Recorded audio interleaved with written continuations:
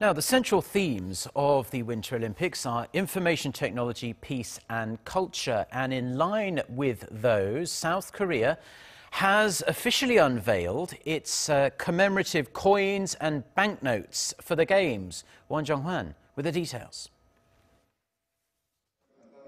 The organizers of the PyeongChang 2018 Winter Olympic Games have showcased a new set of commemorative coins and banknotes to the public for the first time in Seoul on Wednesday. Last year, 11 kinds of commemorative coins were released at the first sale, and 12 kinds at the second sale. This time, we have put all of them together, as well as the commemorative banknotes inside the 888 limited edition set, to commemorate the upcoming 2018 PyeongChang Winter Olympics. This special set of commemorative coins and banknotes consists of 4 gold, 15 silver, and 2 bronze coins, along with 3 kinds of banknote. Just 888 sets have been made.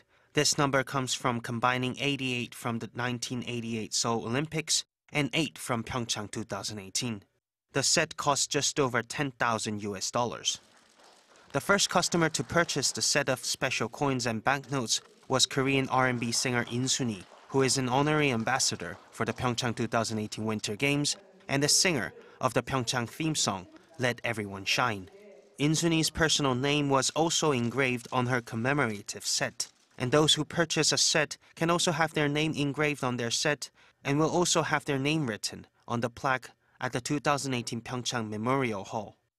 The special set of commemorative coins and banknotes will be available to pre-order from the 15th to the 26th of this month from major banks and post offices or online at the Pungsan Hwadong website.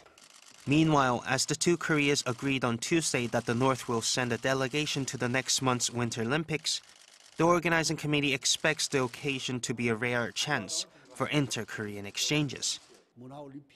Although we are highly confident of pursuing a cultural Olympics and IT Olympics, previously we had some concerns about a peaceful Olympics for PyeongChang 2018.